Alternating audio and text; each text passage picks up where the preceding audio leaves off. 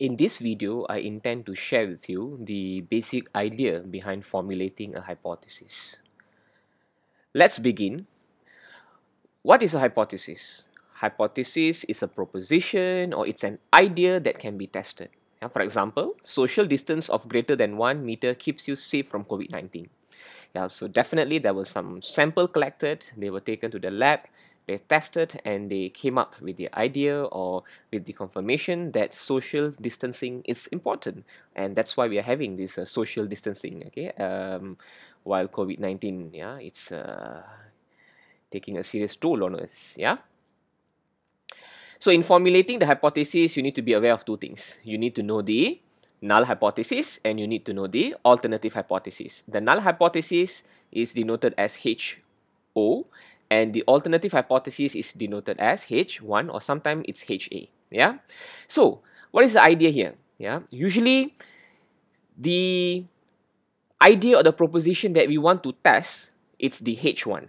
Our concentration, it's on H1.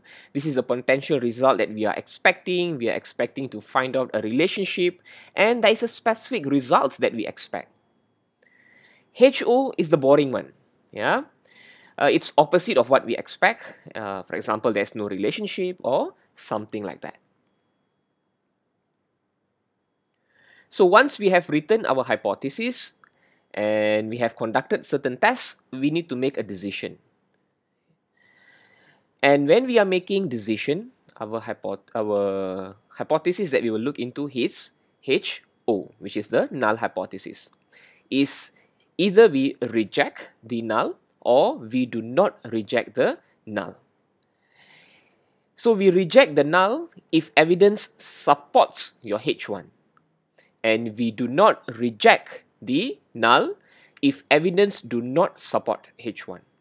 So remember, as an investigator, we want to collect enough evidence to reject the null hypothesis. Now, you also should be aware on the mathematical symbols used in hypothesis. For the HO, there is always an equal sign in it. And whereas for your alternative, which is H1, it's without an equal in it. For example, if your HO is equal, your alternative will be not equal to. And if your HO is lesser than or equal to, then your H1 will be greater than. If your HO is greater than or equal to, then your H1 will be lesser than. So try to see over here. In HO, you have the equal sign.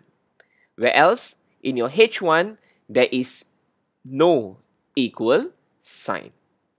So this is how you need to write your hypothesis. Let me give an example.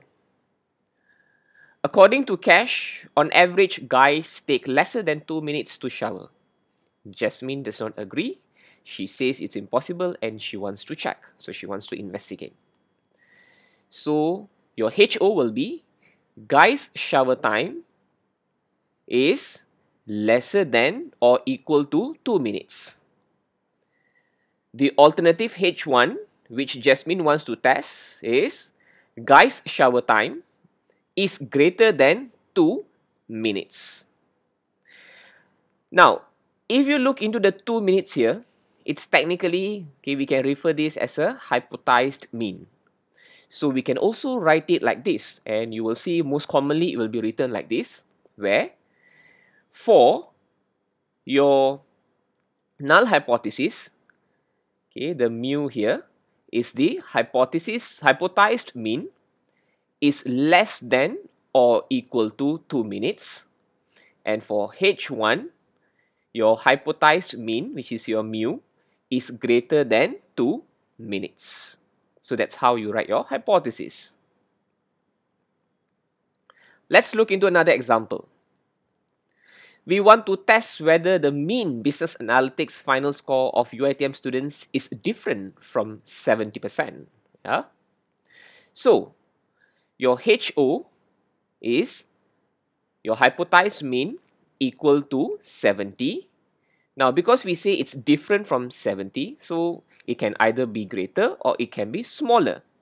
So that's where our H1 here, the hypothesized mean is not equal to 70.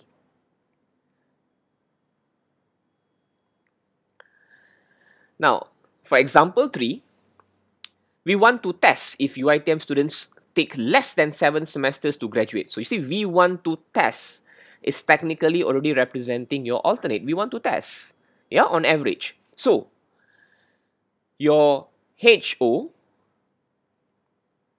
the hypothesized mean, is greater than or equal to 7. And your alternative hypothesis is your hypothesized mean lesser than 7 semesters. Yeah, so this is how you write your hypothesis. Now, you need to understand a basic idea of hypothesis testing. What happens is that you have an entire population, and in order for you to test your hypothesis, what you do is that you are just going to pick up a small sample. Yeah, being rational, collecting data of the entire population first is going to be very costly. Secondly, it's going to be time consuming. Yeah, so therefore, we will pick a sample. Yeah, so you see, when we are picking up a sample and testing your hypothesis, it can contribute to certain errors, which we call error in hypothesis. Yeah, we have two types of errors. We have type 1 error and we have type 2 error. Type 1 error is when we reject the null while it is true. So it means you were not supposed to reject the null, but you reject it. Yeah, and we denote type 1 error as alpha. Type 2 error is when you do not reject the null while it is false. It means you were supposed to reject the null, but you did not reject it. And we denote type 2 error as beta. I'm going to share with you some solutions to reduce these errors. Let's look into type 1 error, okay, where you reject the null while it is true. How do we counter this problem? The chances of making type 1 error, alpha, is called the significance level. So if we select alpha equal to 0.05, it means the likelihood of type 1 error to be prevalent is only 5%.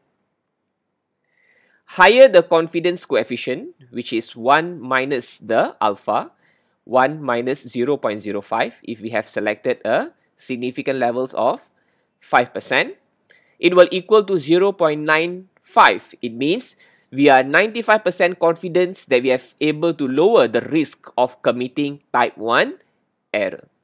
So that's why in our test statistics, alpha plays an important role. You can even select an alpha lesser than 0.05. Type 2 error. Yeah, you do not reject the null where you are supposed to. Yeah, so type 2 error, it's difficult to control. A common solution suggested by most of the statisticians is to increase the sample size. Yeah, when you increase the sample size, you are actually increasing the power of the test. Yeah, because as your sample size increases, okay, there are higher chances that your results will be much more better and stronger. Yeah, so this is how you avoid your type 2 error. So it's very important in your hypothesis testing, you need to pay attention to this type 1 error and type 2 error.